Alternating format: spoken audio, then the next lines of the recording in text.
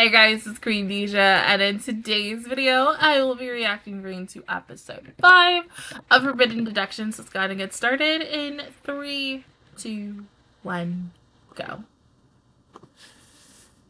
Oh, birdie.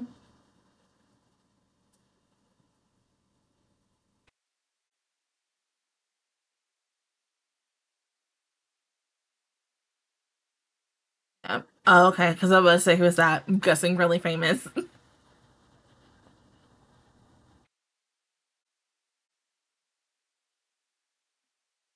Oh.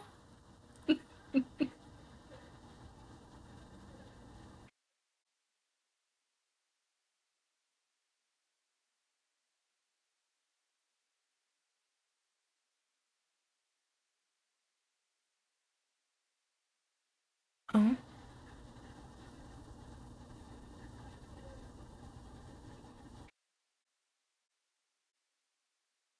Isn't that? It is. Oh.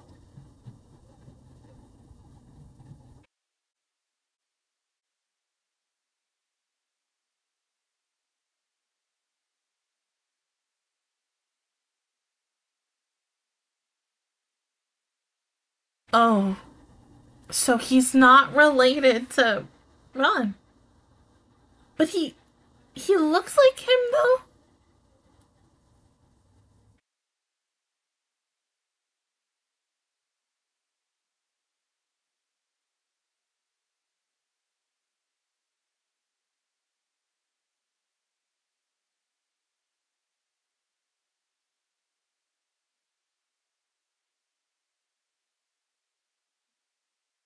Uh-huh.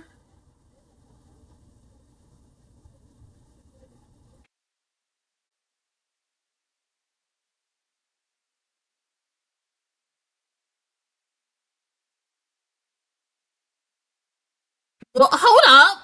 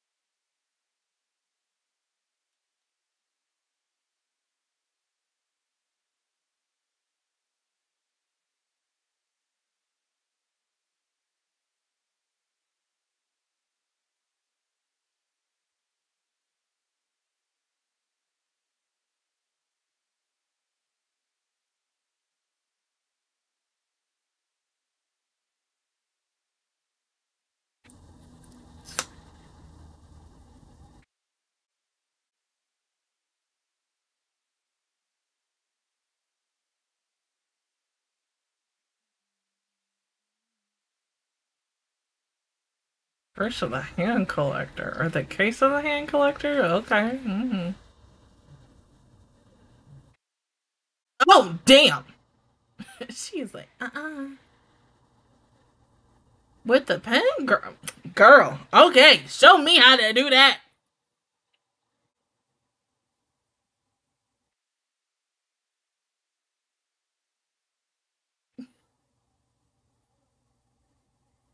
But damn, how many tweezers do you have just in case? Like, Jesus. You bought a life supply?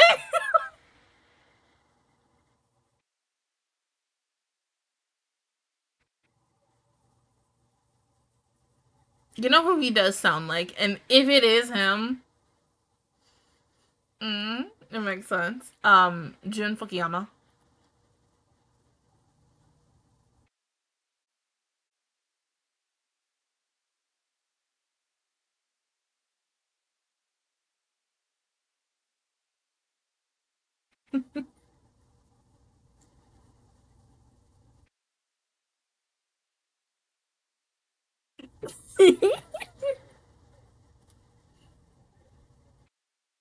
Oh, nice.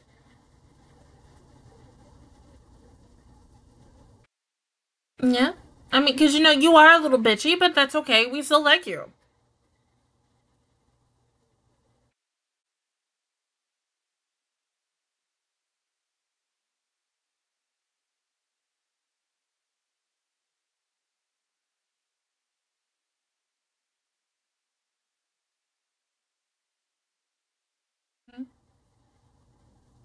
Holy shit.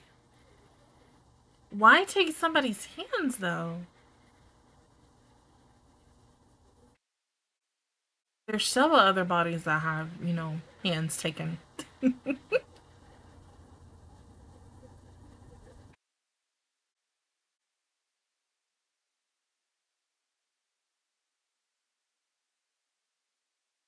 Ron?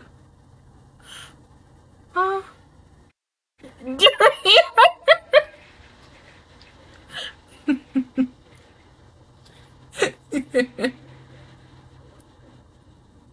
Yeah, definitely.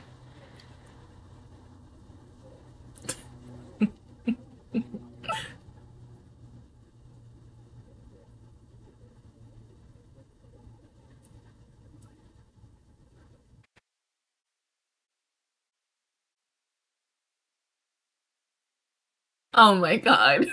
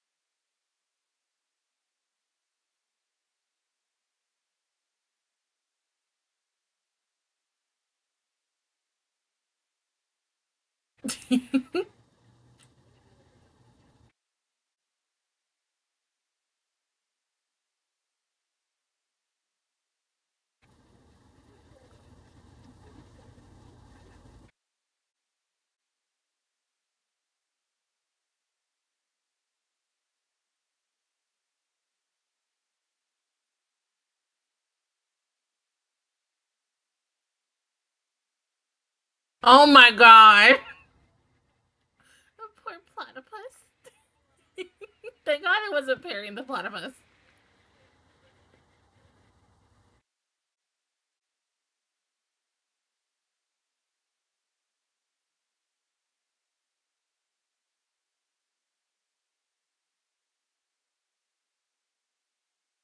Okay. Everyone has their hands cut off.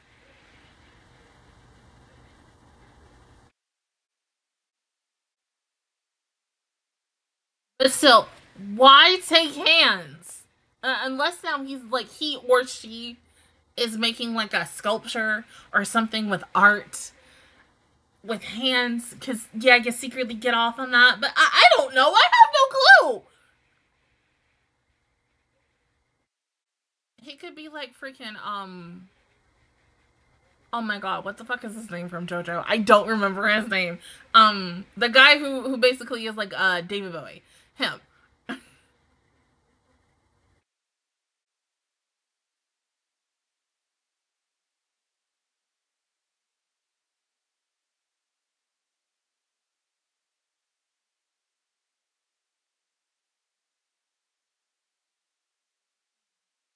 Okay, so we know it's a he.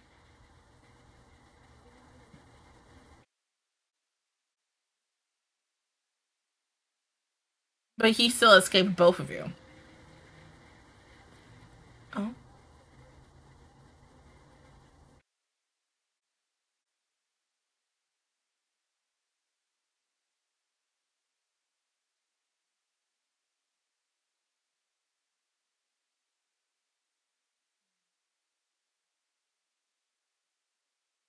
So it's more almost to like clear your name or your conscience over what you did. Okay.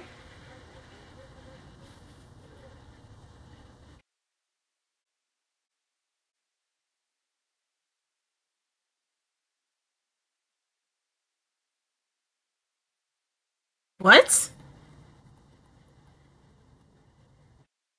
How though? Would you stab yourself? Okay, it's easy to stab yourself, but how? And understand cutting one of your wrists to take your hand off. How you gonna do the other one? Explain.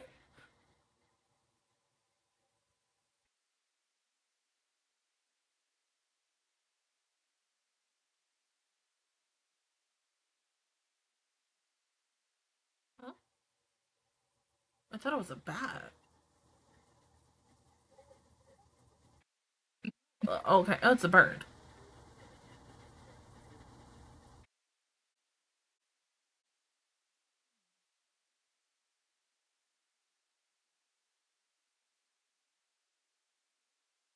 Hmm? Oh my god.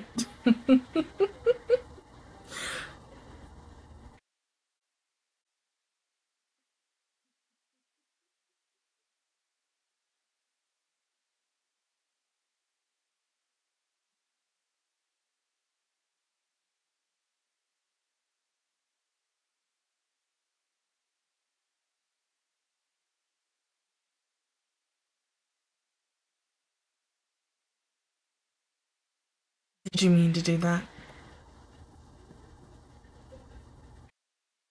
Oh no.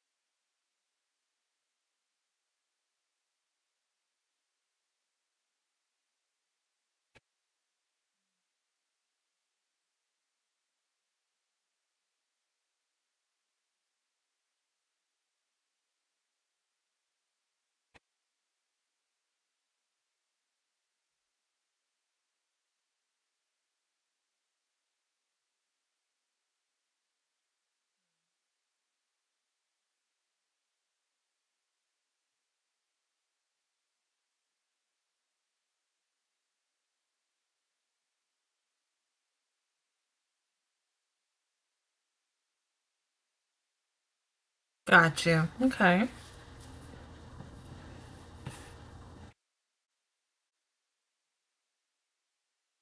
You can even see right there that the button's missing.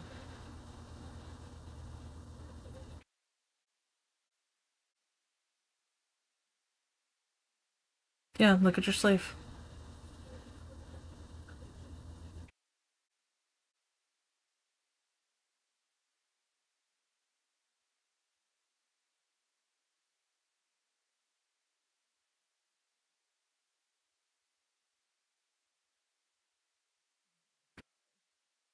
Right?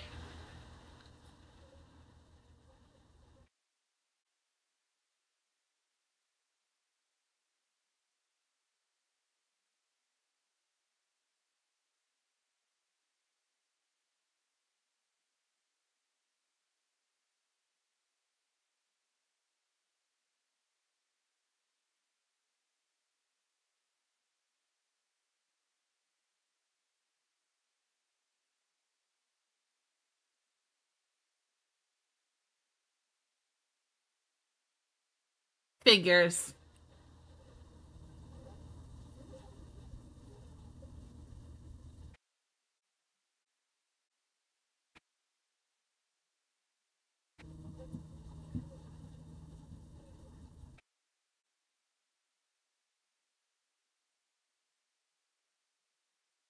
Jesus Christ.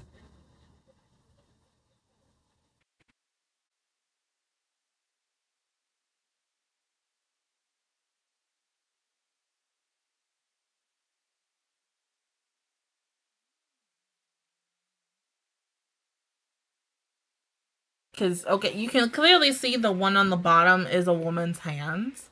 And then it looks like the ones, like, at the top and the middle are clearly man. Oh!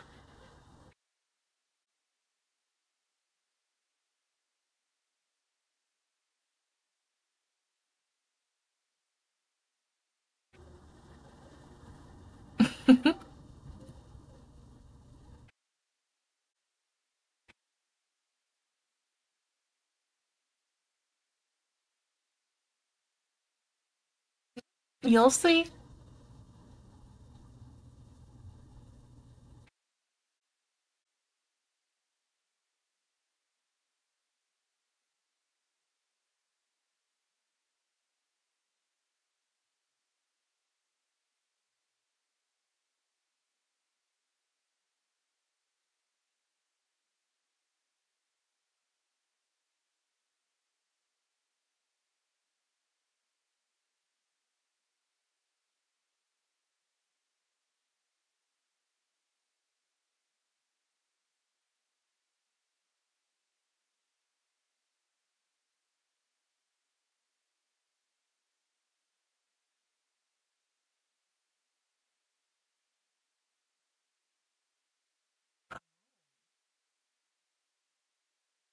And do you think it's his, coworker, maybe?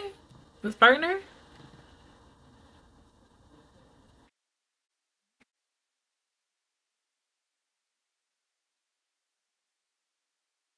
But like I said, I mean, it's easy to kill yourself. But how do you take off your other hand?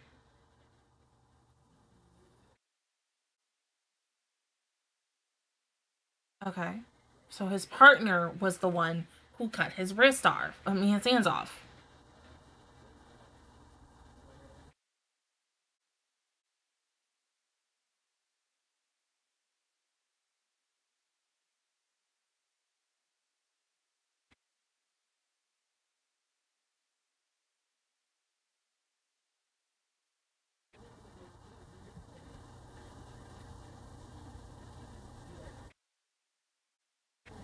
It was him. Damn.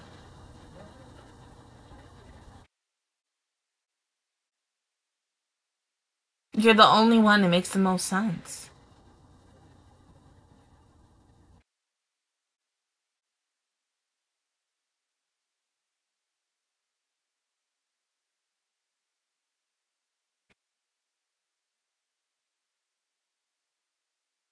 Because you saw it the night before.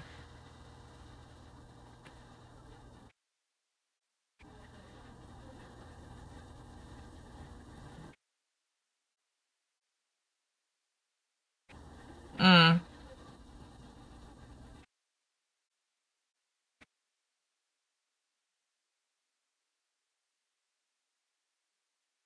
Right?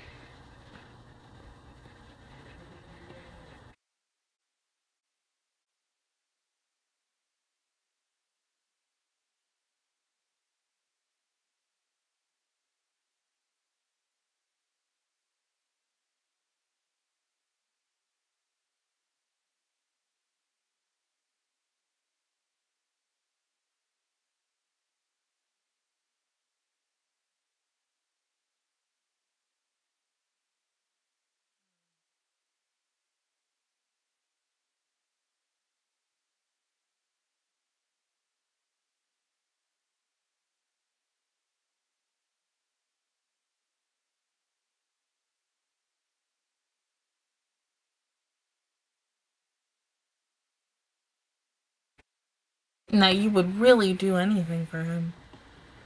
But he knows he did this.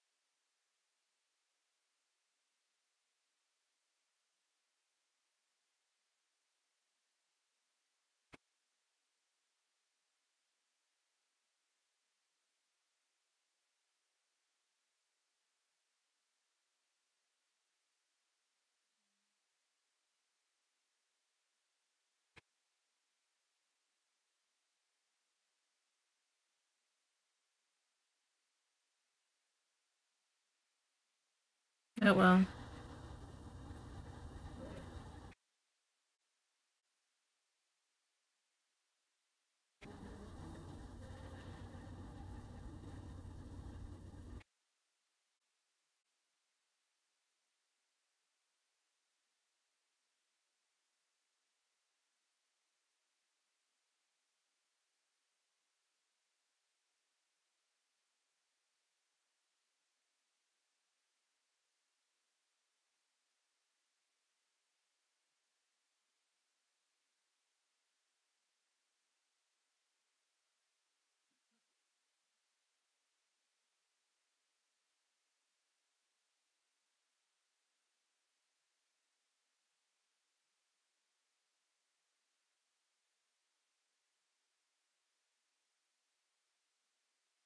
You can say that, yeah.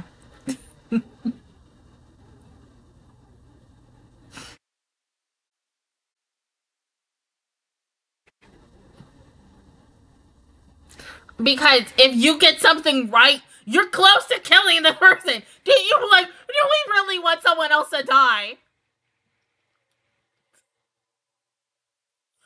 I do feel bad that in the end, it was Equalized partner. Like, oh, this one wasn't as like almost obvious as like previous episode was, especially with the fact is, yeah, because you know, the husband killed the wife, so yeah, that was a little very much obvious with that. This one, because I was thinking like, okay, we got everybody here, but maybe like secretly someone's gonna pop up and like, boom, this is the person. But the fact is that a police officer was the one who killed the murderer and did everything else is messed up. And it does remind me of like any other situation that happens in real life where a police officer does do something wrong, which maybe he or she initially thought that they were right in, and in the end they do get convicted for that. And sometimes they can recover from that and sometimes they can't. We've all seen situations like that, especially even in 2023 with everything that is truly going on in the world and such. You just never know when you can be on your high and the next minute you can be on your lowest of lows and such. That's why I never really wanted to really be a police officer. Like, I felt like that and a firefighter, it's a lot of freaking responsibility. Like, oh my god, bruh, I could not do it. No. But this was a really, like, different type of episode. I did like the dynamic with, you know, of course, our chief and Eagle Eye. I thought that was really interesting. Hopefully we get an episode to go really more in depth on their situation. But it is okay if they don't. I get it, because the fact is almost every single episode clearly is like a one-off, except if it's like a 2 or 3-parter as episodes, which we have not gotten into 3-parters. We've only really done 2-parters and such. And so when we move on to the next episode, we may get characters from previous episodes to show up again, like the dude from last week's episodes. But yeah, I really would like to see something, because of course when these two are together, the girls be bickering. Like, the girls be going off on each other. Like, homegirl wanted to slice and dice him with a dang pin, which I still want to know how the heck you do that. That's some mystery-ish right there. Like, that's some serious detective work, because, girl, damn, how you do that? I mean, you know, you learn some good things from anime, but I ain't gonna take that as an initiative. Don't do that. I don't. Please don't. Everything that you watch, don't take it very seriously. Please do not take it as a learning lesson. Some things are, and then some things definitely are not. But other than that, guys, that is my reaction review towards episode 5 of Forbidden Deductions. If you guys enjoyed it, please give me a like. It really helps me out. Also, subscribe to my channel and make videos every single day. Join the Master Squad, and of course, I will see you guys officially all next Monday for episode 6. But until then, I will see you guys all next time. Bye.